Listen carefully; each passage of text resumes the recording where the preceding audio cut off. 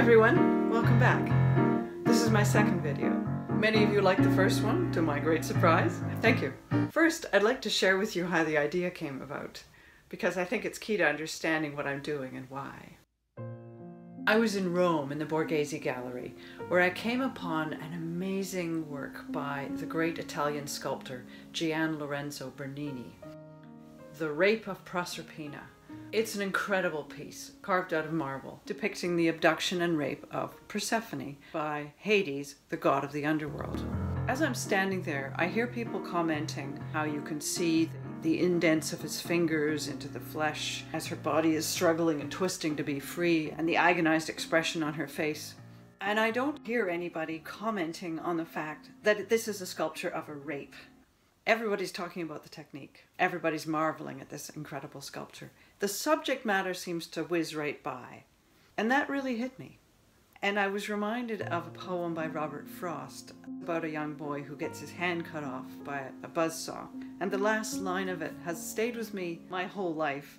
And the line is, "And they, since they were not the one dead, turned to their affairs." And that was what I felt everybody in the room was doing. What hit me is that that is what everybody in the world is doing when a woman is raped. They are not the ones raped, so they turn to their affairs. As I'm standing there, I think I have to find a way to change the situation because it cannot continue this way. I think I have to respond to this. As an artist, I have a moral obligation to respond to this. And so that's what started Eyeing Medusa. Stories, scriptures, myths, and legends are all really important because they help shape our understanding of the world around us. And in the arts, we're always drawing upon this as subject matter for our plays, our operas, our sculptures, our paintings. The issue is that many of these stories illustrate and reinforce ideas that are harmful to women. Let's take the story of Persephone. Persephone is an innocent girl who is abducted and raped and held captive. Hades goes to Zeus and says, "Well, I kind of fancy her. I'd like her for my wife." And Zeus says, "Yeah, okay, fine. Off you go." So Zeus condones the rape of Persephone. Some say she was a young girl in Greece just out picking flowers in a meadow. But we don't know. Maybe she was a 19-year-old history student helping on the farm with her parents in northern Iraq. Maybe Isis came in and grabbed her. Maybe it wasn't Hades, it was Isis. Maybe she was walking down the Highway of Tears in Canada, and maybe somebody drove by in a pickup truck and hauled her in. Maybe she was walking along the banks of the Assiniboine River, and she gets attacked. Maybe she was just asleep in her bed at home in Chibok when Boko Haram came in. Maybe she was just out for a drink, a nice night after working hard all day, and hauled off. Hades sees her in the bar or picking up flowers, however the story really happened, and he grabs her and he takes her away. It's not an old story. This is happening every day. I think it's time that we think about what we are condoning, what we are permitting to go by uncommented upon. We cannot continue with our affairs. Think about the missing and murdered Indigenous women and girls. That's Persephone, snatched, taken away, and taken down into the underworld. Now, there is an amazing story with Persephone. She evolves, she becomes queen of the underworld, she is a survivor. And that is why I painted Rinelle Harper. Rinelle Harper is a First Nations woman from Garden Hill First Nation in Manitoba. In 2014, she was 16 years old. In November of that year, she was beaten and left for dead on the banks of the Assiniboine River. When she was found, Rinelle Harper chose to speak out as an advocate for victims of violence.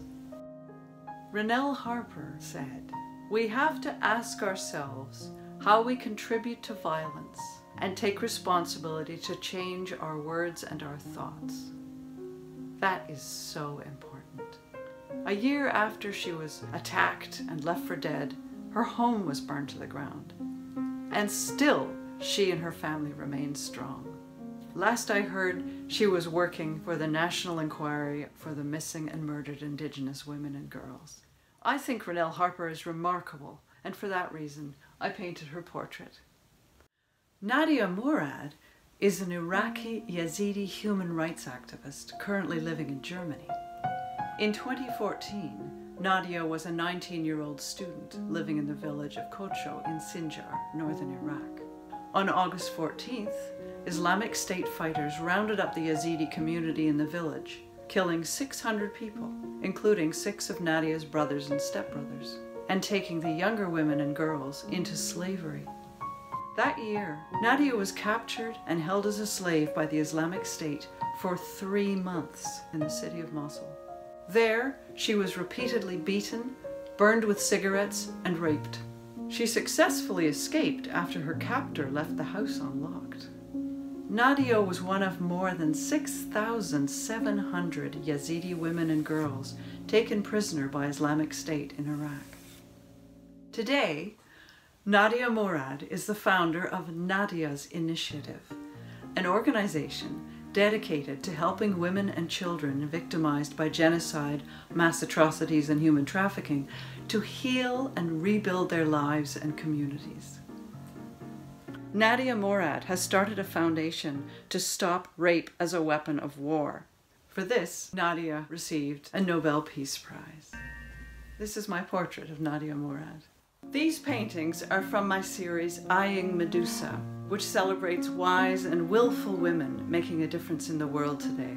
Eyeing Medusa arose as a response to traditional representations of women, where we seem to be idealized and objectified, but also vilified, victimized, and then blamed. I think it's time for a new perspective. I think it's time to look at women in a new light.